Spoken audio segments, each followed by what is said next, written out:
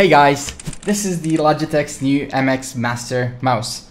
It's wireless, although you can plug it in with a micro USB cable, which is used for charging, but you can also just keep it like that if you don't want to, unplug it.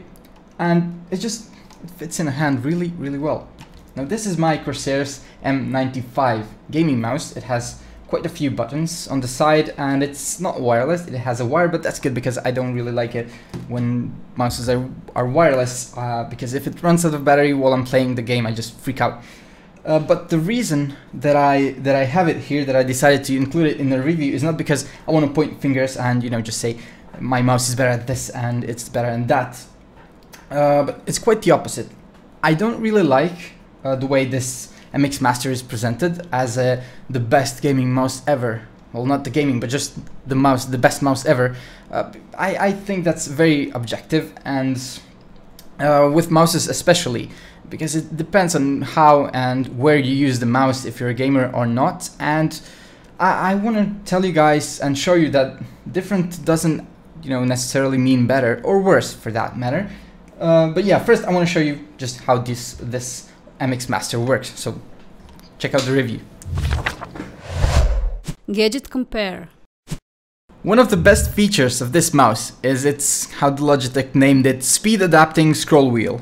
Its step can be locked, as we are all used to on a scroll wheel, but when you press the button here, it unlocks the step of the scroll wheel and it just spins freely until you stop it yourself.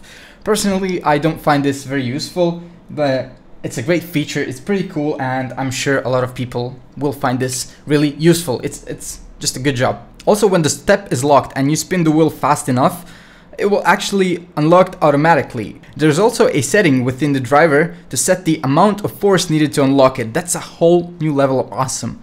On the side here is another kinda more precise scrolling wheel, which I also didn't find myself using a whole lot. And there are two buttons, back and forward. Also, this thumb rest is actually a button, and it serves as an Alt-Tab shortcut, which you should definitely be using on your keyboard if you're not, seriously. But the feature that I like the most is that this mouse is able to be connected to multiple devices at the same time. So let's say, for instance, your home PC, your laptop, and some third device, I don't know.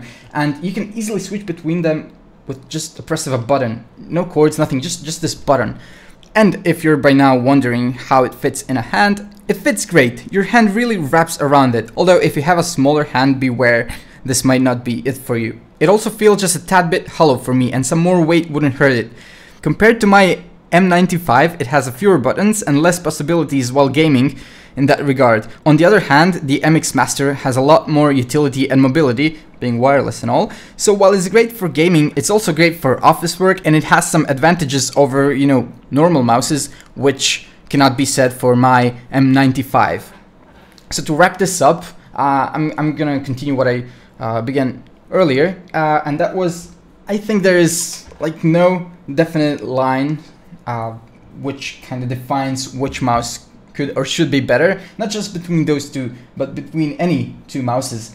I think that's really an objective thing, and it depends on how you use the mouse, where you use it. Do you game a lot? Do you do office work a lot?